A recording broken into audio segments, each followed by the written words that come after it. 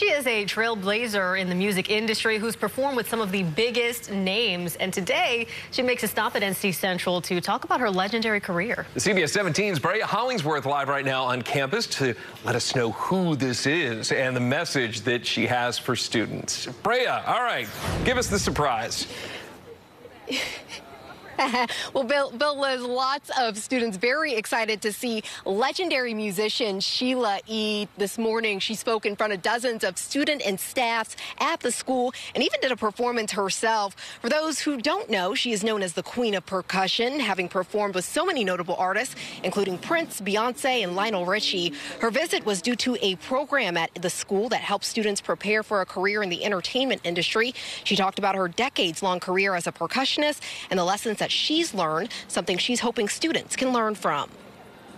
Planting a seed of something for them that they can take away and say, maybe I can apply this to my life, or wow, she's been through that. I'm definitely not going to do that.